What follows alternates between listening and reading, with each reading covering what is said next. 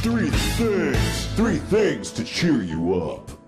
First up, as anyone who's seen our show knows, nothing makes me feel more alive than singing and dancing in traffic. Well, it turns out there's a community in Ireland who feel the same, because a whole neighbourhood came together to create a special social distancing surprise for 91-year-old Mary O'Brien and her son, who were feeling a bit lonely during quarantine. Just one look and I can hear a belly. One more look and I forget everything. Oh, oh, mamma mia, here I go again. My, how can I resist you? Mamma mia, does it show again? My, just how much I missed you. Yes, I've been broken hearted.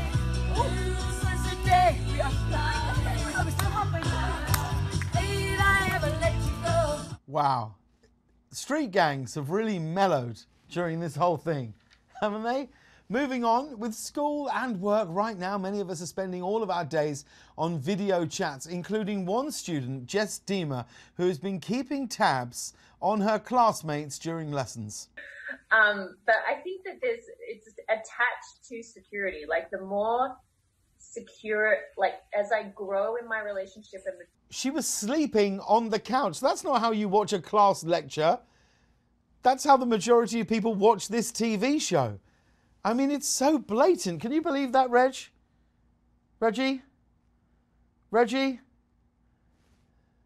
And finally, we have a really touching story from Australia. 87-year-old Hendrika van Genderen from New South Wales is living with Alzheimer's. And for people with Alzheimer's, it is vital to keep a routine. For Hendrika, that includes her weekly trip to the grocery store. Unfortunately, leaving the house is no longer an option, so her family rallied to help.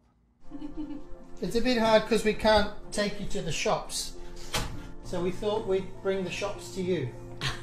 Okay. Welcome to Coles. We've got Megan from Coles and Evie.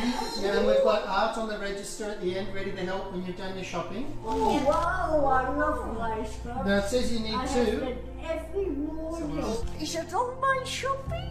Yeah, it looks like. So you're going to have to see Art on the cash register. Yes. Give him your card so you can pay for it and he'll give you a receipt. Oh, thank you, sir. Thank you very much. Thank you very much, darling. Have a good day, madam. Thank you very much. Oh, what a wonderful family. That was 3 things to cheer you up. Three things to cheer you up.